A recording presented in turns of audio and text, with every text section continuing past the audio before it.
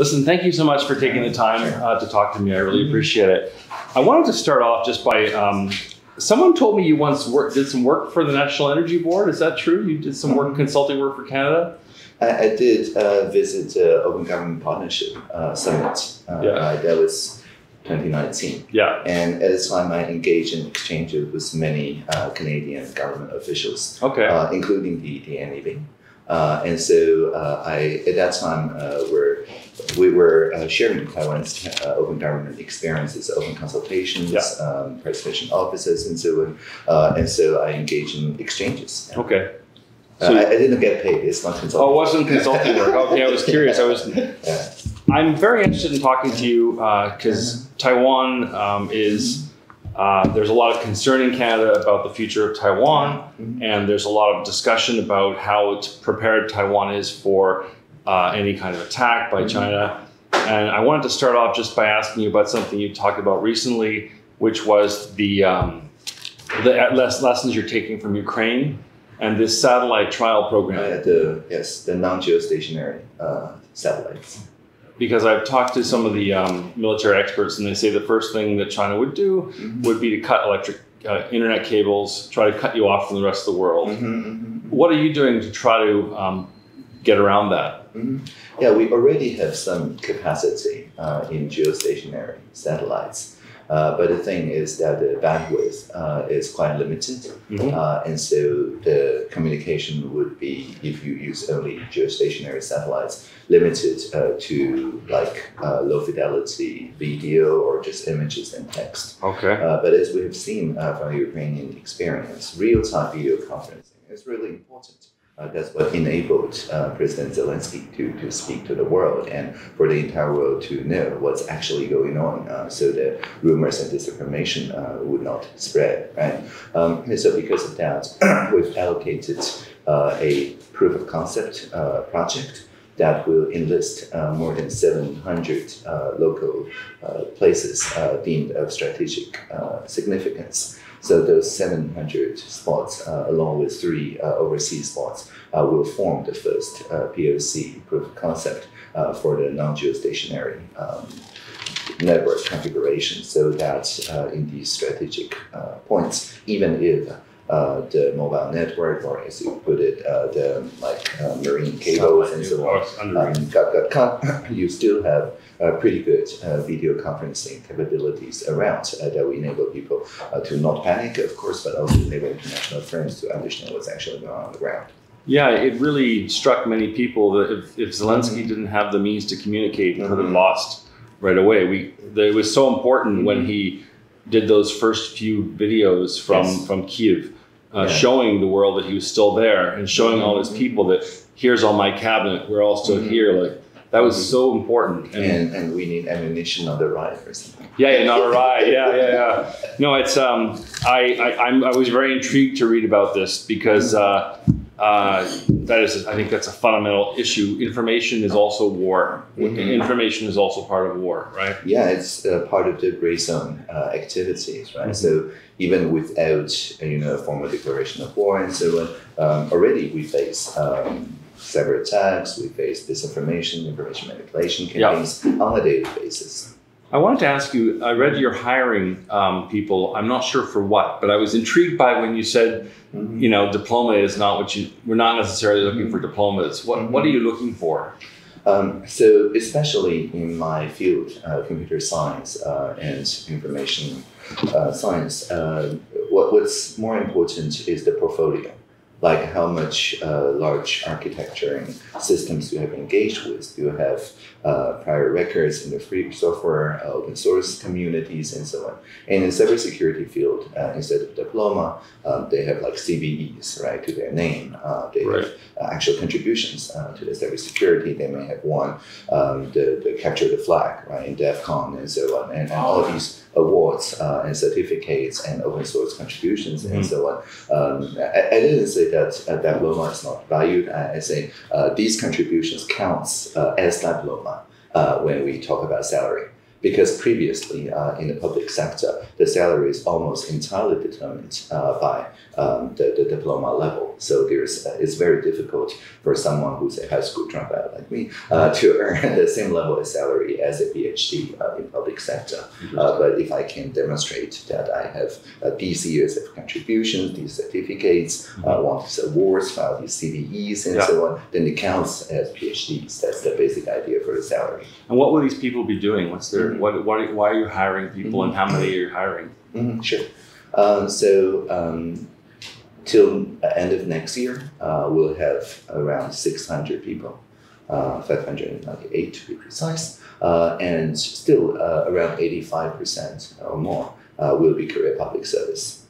So only less than 100, say 80, 90 or so, people will be external recruits. And these recruits are important because there are certain disciplines within the public sector that was not yet evaluated by the examination yuan, the branch for examination for public service. So the kind of cybersecurity experts, as I mentioned, the kind of information architecture, and also service design. And these are the important disciplines if we are going to refactor the existing public service so it's more resilient. And so, of course, the mid to long-term goal is to work with the examination yuan so that these very important disciplines are folded back into the examination structure, which will require more than like paper answering exercises. It may actually involve like red team,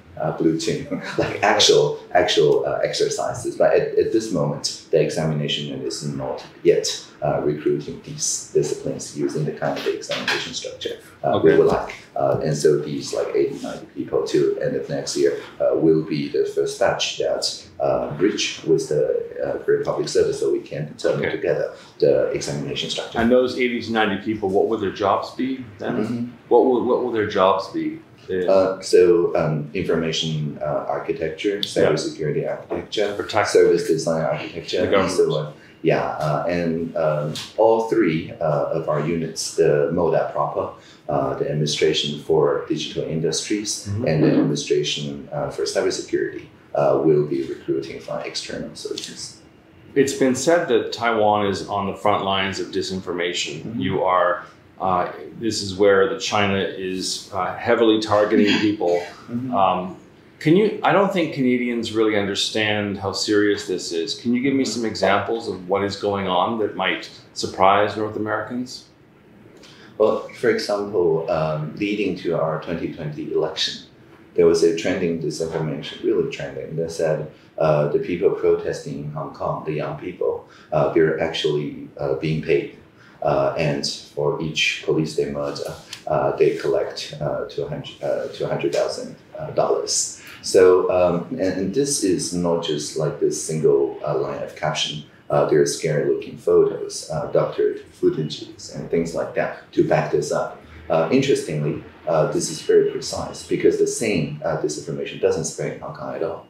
Right? So this is just targeting the Taiwanese population. The reason why is that that's everybody can see going to be the deciding factor for the 2020 presidential election, the Hong Kong experience, right? And the so-called one country, two system perception. And there was fake documents and fake evidence too. Right, and the photo looks quite high quality and so on because it's a Reuters photo. But if you look at the Reuters report, it only said that there are young people in Hong Kong, right? Protesting. So the narrative was reframed. And so in order to combat this kind of disinformation, we rely on the volunteers to flag what's trending in even end-to-end encrypted channels. So the state doesn't have visibility to those like WhatsApp, right, line message groups, but everyone can, just like flagging an email is fine, flag something as potential disinformation. And send it to who? And send it to CoFacts. That's the collaborative fact-checking ecosystem. It's a civil society organization like Wikipedia, organized by G0V or GovZero, the civil society movement. And they partner with, for example, Trend Micro, which is our leading antivirus company, or GoGoLook, the company that does the Who's Call, which is blocking unsolicited calls and so on. So there's also private sector. So the private sector and the social sector shares, just like counter-spam, right? Counter-spam, you have Hotmail and Gmail and so on, sharing with Spamhaus. Yeah. So the same configuration, but for disinformation. So somebody in the embassy in Ottawa said there's also a rapid response team. Yes. Maybe it was the ambassador. Can you just explain because he said, for instance, if you see something, you can send it online, like your line service, and the government has a person designated in every department to answer questions. Yes. Can you explain how that works? Because that's fascinating. Sure. So in the case that I just mentioned, it's the independent fact checkers, Journalist Time Fact Check Center, and so Michael Penn, and so on, Rumor and Truth, many fact checkers who investigate what's going on. And if they require a response immediately from any of our ministries, there's a designated liaisons for them to inquire. Now, they actually independently investigated to find the narrative originates from the 中央政法委长安监, the Chang'an Sword Weibo account of the Central Political and Law Unit from the CCP, from the Communist Party in Beijing. And so the photo is Reuters, but the caption came from that Weibo account. Right. And the journalist who fact-checked posted online so that line, pun not intended, and Facebook and so on actually gets this notice and public notice shared database. Yeah. So the next time people share it online or on Facebook and so on, they can see this label that says, well, the information that you just shared is probably sponsored by the CCP or something like that. Right. So click here to learn more. Right. So none of this is takedown. We don't do takedowns. We don't do censorship. But it re-established the context to enable people to build a kind of vaccine of the mind. So, but if there's a response necessary from the government, there's someone there to put out a response. How does that response get disseminated? How does the government response get transmitted? Sure. So there was in early 2020 another piece of disinformation that says we're going to run out of toilet paper soon.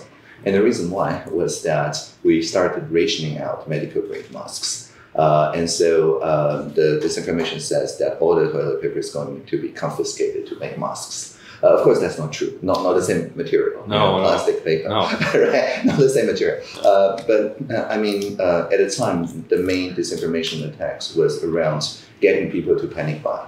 So when people do go to panic buy, there's kind of photographic evidence that people are panic buying and so on, and that gets amplified by the disinformation operators to say that essentially only authoritarian states can counter the pandemic and democratic states are chaotic and so on. So that's part of the narrative. And when we detected that, the Premier's office worked with Ministry of Health and Welfare and so on, so that this liaison group is charged to send out within 2 hours 2 pictures, each with 200 characters or less, mimetic pictures to counter the disinformation that must have a higher basic reproduction number that goes more viral than the disinformation. And in that particular case, it was the Premier wiggling his bottoms with very large font that says, each of us only have a pair of bottoms. Now, this is a wordplay because to stockpile twin sounds the same as bottom twin.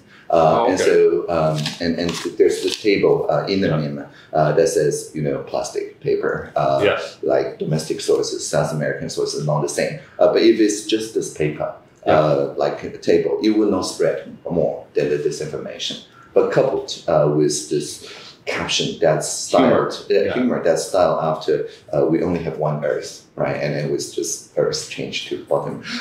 It's viral, and with the Premier's picture, right? So when people look at this picture, laughed about it, it took this kind of sense of outrage away. Yeah. So when they encounter the disinformation again, they will be in the mood to talk about it in a more calm fashion, right? And not getting outraged and then share and then panic by themselves. So the panic buy was solved within a couple of days because this variant spreads faster. That's very interesting. Yeah, I wanted to just go back to Ukraine because I also had read when you talked to other newspapers or media that you're trying to learn from Ukraine's messaging style. Humor, not rumor, is what you said. Is that the same thing as what you're talking about here, pretty much? Yeah, the humor, use humor to counter rumor, right? Yeah. Humor over rumor. For the Ukrainian case, even my grandma, 90 years old, asked me, and I go, was it true that a old grandmother in Kiev shot down a drone using a can of cucumbers? And I was like, well, according to fact checkers, that's a can of tomatoes. But it was correct. But I mean, war is very serious. It's painful and so on. But the messaging that's around these, like the ghost of Kiev and so on, really puts people in the mood of course, still concerned about the war, but also more at ease to share information about the war. Well, the ghost of Kiev was fake, though, right? That was the whole. It was a concentrated narrative. Yeah, but it was actually a government narrative, I guess, in that way, right? You are. I wanted to ask you about Taiwan as a progressive country. I don't think many Canadians know that Taiwan was the first country to legalize same-sex marriage in Asia. Yeah. But I wanted to ask you about the extent to which Taiwan's shift on the progressive spectrum is further distinguishing it from the PRC. I mean, I assume that's another way that you're moving farther apart. I mean, I don't know what China's attitude is towards same-sex marriage, but it's certainly not. Well, in recent years, Have they or have they? Oh. I was wondering, why do you think Taiwan is more progressive than other Asian countries? Well, I think that's partly because we're a young democracy. And so we have this sense that democracy itself is a kind of technology, a social technology that people can contribute and make better. So instead of like hundreds of years of a particular tradition to practice democracy, we have not just the votes and referendums, but also citizens' petitions, participatory budgets, presidential hackathons, sandbox experiments, all sort of different ways to engage people on a day-to-day basis so that even people younger than 18 have a lot of room to voice their concerns and effect real policy change. Now, on the national petition platform, actually a lot of the very successful petitions came from people younger than 18 who have this very progressive vision. And the platform allows them to build solidarity with people in their 70s or like my grandma in their 90s. And because both age bracket have more time on their hands and also care more about the long-term progress, right? And so including like the banning of the plastic straw in our national drink bubble tea takeouts, and also getting people to see that referendums are important, but the indigenous rights and other minorities and so on should not be put into referendum and so on. So all these debates are happening even before they are of age to vote. And so I think this shapes the narrative into something like a faster iteration. That is to say, we get marriage equality. Well, not everybody was happy about it, but then people collectively think about what's making people unhappy. Turns out it's the kind of kinship, patriarchal Confucian tradition. And so the exact way that we legalized marriage equality was that we only legalized the individual-to-individual marriage, the bylaws, but not the family-to-family kinship, not the in-laws, like mother-in-law, father-in-law. Sure. Right. So, and then this made people like there's a rough consensus, good enough consensus that this protects the rights and duties of individuals, but it doesn't hurt the Confucian patriarchal relationship. And so this kind of capability to make a high bandwidth conversation to build good enough consensus and compromise despite the initial differences. I think that's what makes us progress more effectively and in a more agile fashion.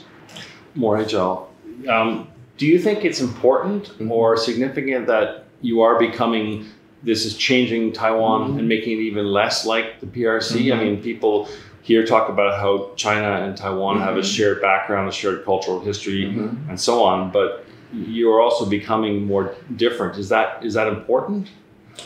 Well, I don't know whether we do this just to be different. I mean, during the pandemic, right? We didn't do lockdowns, but that's not because we want to be different from the PRC. Yeah. That's because we want to be different on how we handle SARS in 2003, which did involve a very painful lockdown of the Heping Hospital.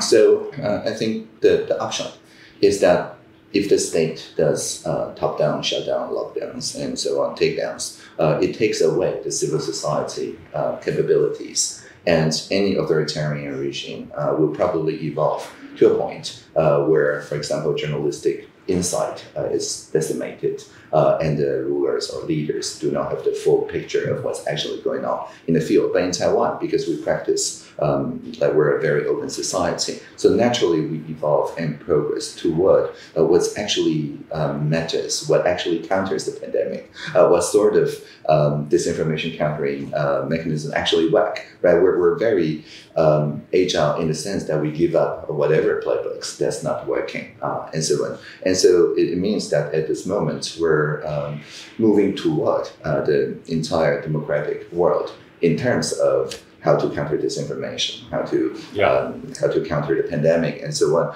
While the PRC, of course, chose the same way, right? As of this month, as last month. So I don't think it's us deliberately moving away. I think it's just a natural progression of being an open civil society. Right. And are you saying there was no lockdowns here ever?